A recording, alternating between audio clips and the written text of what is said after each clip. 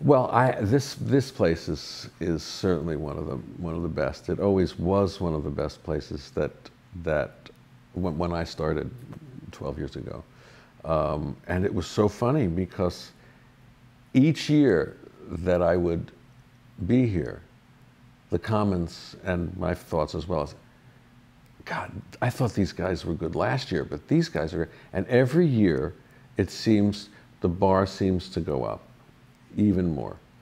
And you know, this year has been quite remarkable. It has grown. It has developed. There's a lot more stuff that's going on, not only within the Academy, but actually from a more international, global sense. I mean, this year, for example, we have this wonderful arrangement with the New York Philharmonic. This is the first of 4 years, and hopefully more.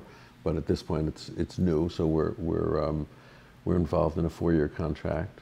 Maestro Gilbert, Alan Gilbert, came and did some work with the orchestra.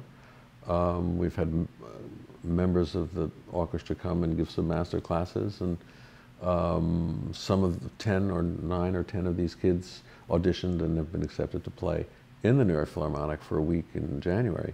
I mean, that kind of stuff is never done anywhere else.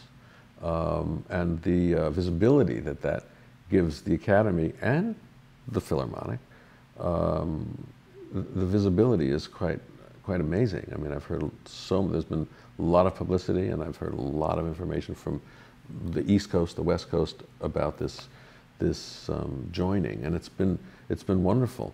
So that's a new thing. We're just getting more and more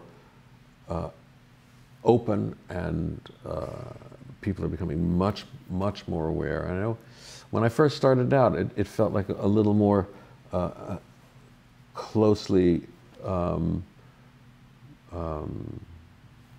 It was more of a smaller family. We're now opening up to a much larger audience.